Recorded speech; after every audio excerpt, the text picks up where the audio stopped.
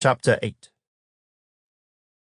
Oh, that you were like my brother, who nursed at my mother's breasts. If I should find you outside, I would kiss you. I would not be despised.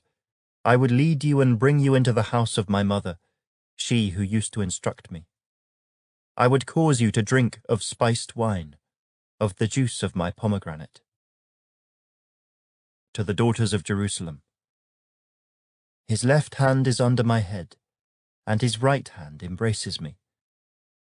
I charge you, O daughters of Jerusalem, do not stir up nor awaken love until it pleases.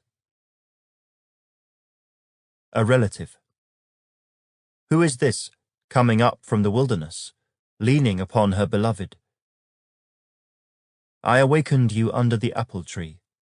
There your mother brought you forth. There she who bore you brought you forth. The Shulamite to her beloved.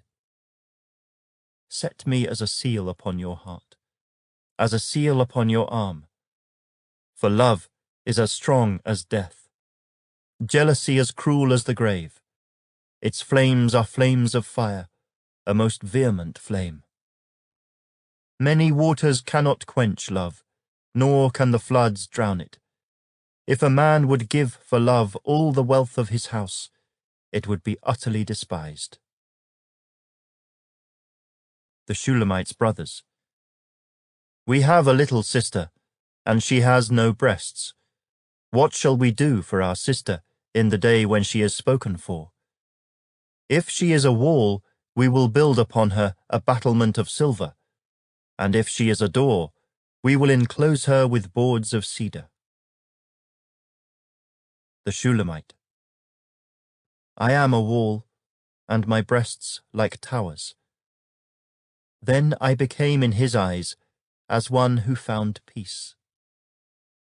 Solomon had a vineyard at Baal-Hamon. He leased the vineyard to keepers. Everyone was to bring for its fruit 1,000 silver coins. To Solomon. My own vineyard is before me.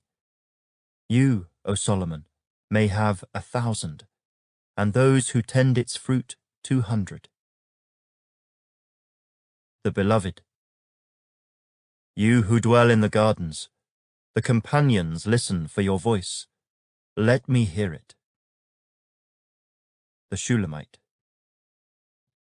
Make haste, my beloved, and be like a gazelle or a young stag on the mountains of spices.